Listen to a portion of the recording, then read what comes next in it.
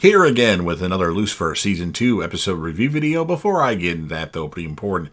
If you aren't caught up to the point where I am in rewatching or watching Lucifer, or you're just not entirely sure, then you definitely need to take the initiative and pay attention to the episode's title, which of course I'll mention, as well as put in the description. If that happens to be the case, you're not caught up, it would be my recommendation that you don't watch this video any further to avoid any potential spoilers. And of course, this is a first time watch for me. This will be Lucifer Season 2, Episode 10. The title of this episode is called Quid Pro Ho. And this will be my review, reaction, recap after just finishing watching the episode about 3 hours ago. Amenadiel tells Mum she can't kill Chloe. He says Lucifer wouldn't rest until he finds out who had killed Chloe. And then Lucifer ends up going to see Dr. Linda Martin. She knows he had a date with Chloe. He tells her Chloe should have enjoyed the food without any distractions. And then Lucifer goes to Chloe's and tells her he owes her an explanation. Penelope, or Penny, is at Chloe's place. That, of course, is Chloe's mom. We saw at least in one previous episode, I think in Season 1. And today is the first day of the trial for Chloe's dad's killer. Dan is quite chirpy for a Monday morning. Ella Lopez asks if he got laid, and someone sent Dan a package. Well, at least he opened it. I think it was sent to him, or maybe it was just sent to the precinct, or the place in general. But it's Boris's head.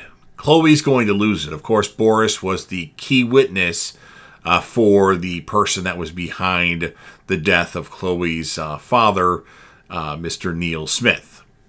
Mum / Charlotte is up to something as she's representing the defendant. Well, she is a lawyer. Mum tells Lucifer he sacrificed more for Chloe than anyone else. He killed his brother because of that. She tells him she was going to blow Chloe up, but Amenadiel talked him or her out of it. And then Ella says the killer was sending a message. Loose lips, get their head clipped. The cut was extremely precise for Boris. Now, Lucifer's going to be a witness and swears to tell the whole truth and nothing but the truth. So help me, Dad. He was there with Detective Espinosa. That is correct. But I call him Detective Douche. Lucifer just had to tell everybody at the court, the jury, that.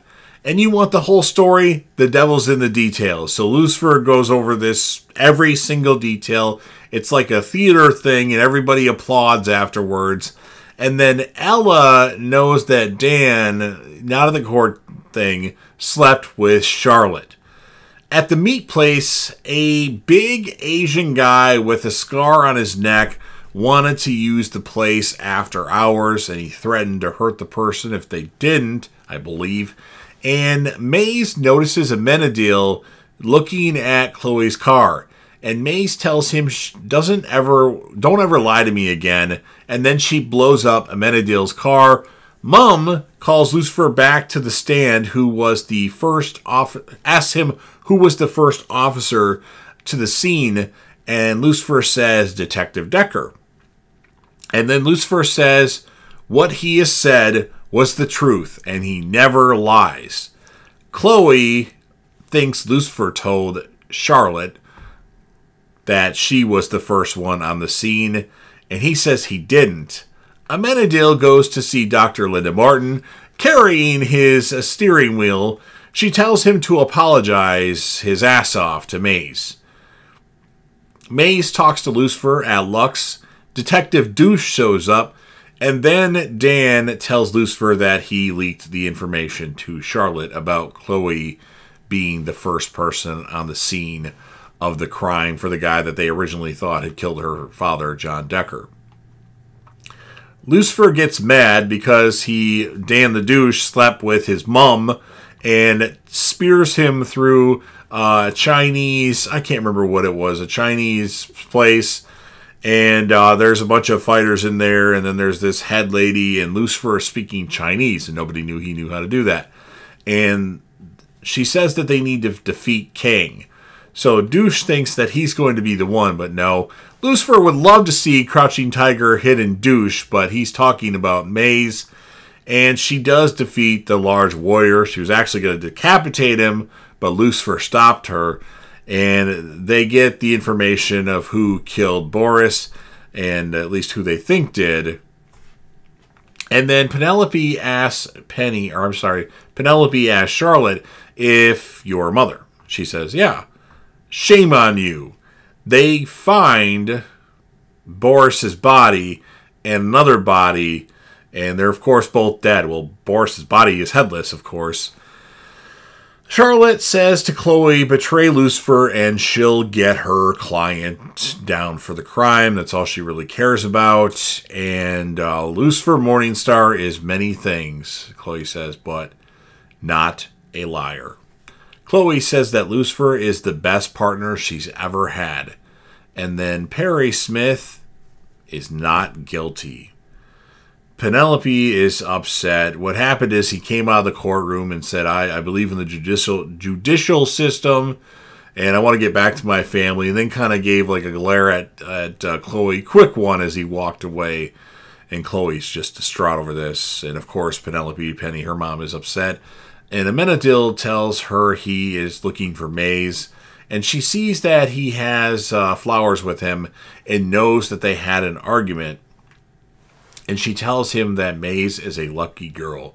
And then something triggered Amenadiel here, and I don't know what precisely it is. There's things that I missed in this show that I'm kind of confused on how I missed them. But something gave Amenadiel a big revelation there. And of course we know what that is. We see that Perry Smith is stumbling, to a degree, out of a club, wherever it was. And Detective Douche confronts Perry Smith. And then we have the Russians adult nap Perry Smith. And Douche and Maze set that plan into action. I don't know if they kill Perry Smith. Probably, but maybe he does show up again. But he's going to get a beating, especially since he killed one of their own. Amenadiel, in a very important scene, says 35 years ago to Mum, Father asked him to bless a couple that was unable to have children.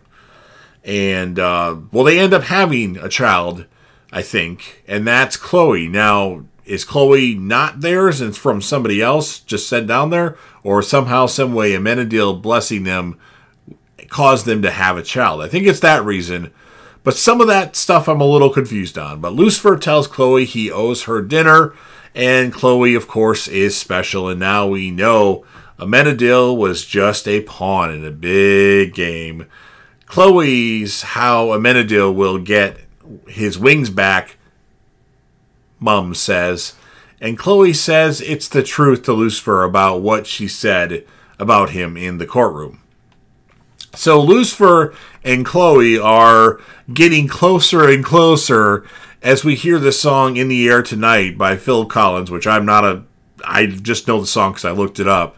And it cuts away before we see them kiss. I'm sure they don't kiss and something randomly happens.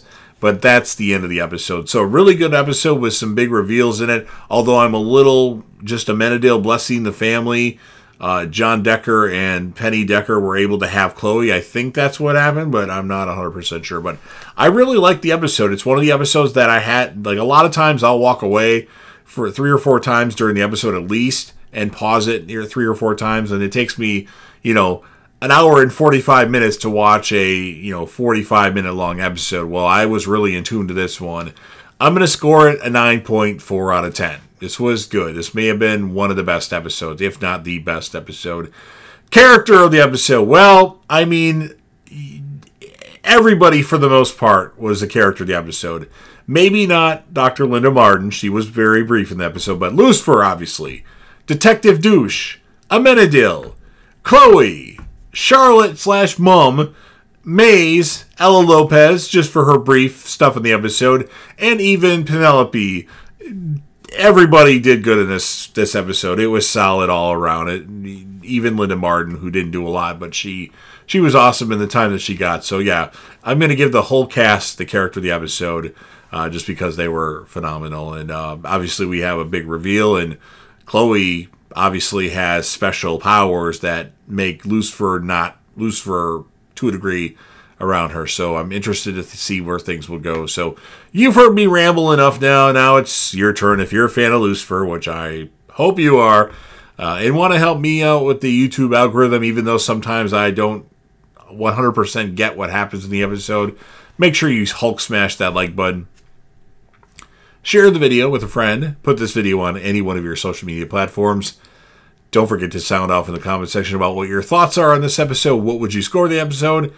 And if you have to choose a male and female character of the episode, you can do that. But this one is a difficult one to choose. And then last but certainly not least, don't forget to hit that sub button. Subscribe to the channel. You're watching the video anyway. Join the team. Show your damn support and be a part of something special. And JDev will return as soon as I find out what you desire.